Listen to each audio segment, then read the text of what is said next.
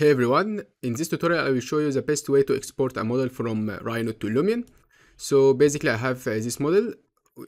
To import it into Lumion we have to select everything and choose export selected from files and export it as collada. So here it is. And you can go into Lumion and import it. I already imported it, but after we import it you may realize some problems.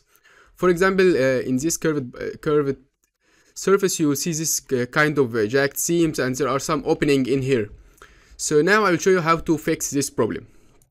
First, to understand why this problem is happening, this surface is a NURBS surface, but to be able to render it in the Rhino viewport, Rhino convert it into a mesh.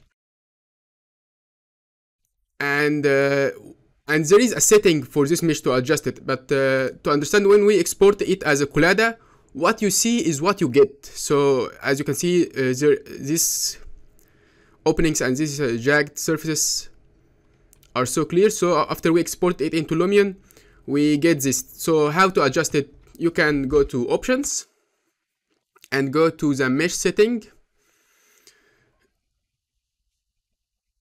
We are going to go to the detailed controls. And to get an idea about this setting, you can go in the Rhino page, in the help. You will find a detailed description for each of these options. So you can check these details. I will leave the link for this page in the description. But to adjust it, first I will go to the shaded mode, type options, and go to the mesh setting, choose detail. You can press here preview. So this is the mesh that we will get after exporting it as a collada. So to adjust it, we will need to adjust the aspect, the maximum aspect ratio, make it 1, and press preview. As you can see, the number of polygons in this curved part has increased, and this will make it look better. And there's we can go now to the render and see. So we can zoom in. So now you can see, as you can see, this opening, the opening that was here has disappeared. So now let's try to export it again.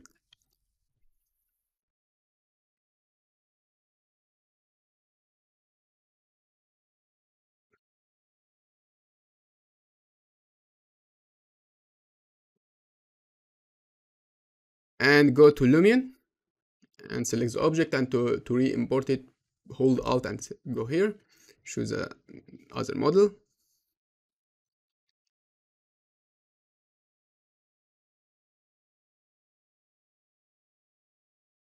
As you can see now, the surface is clean and the problem has been fixed.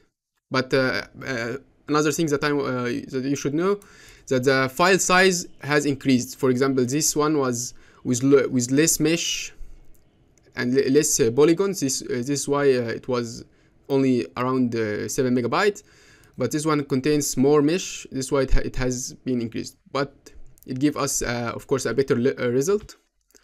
And that's it for today. Thank you for watching.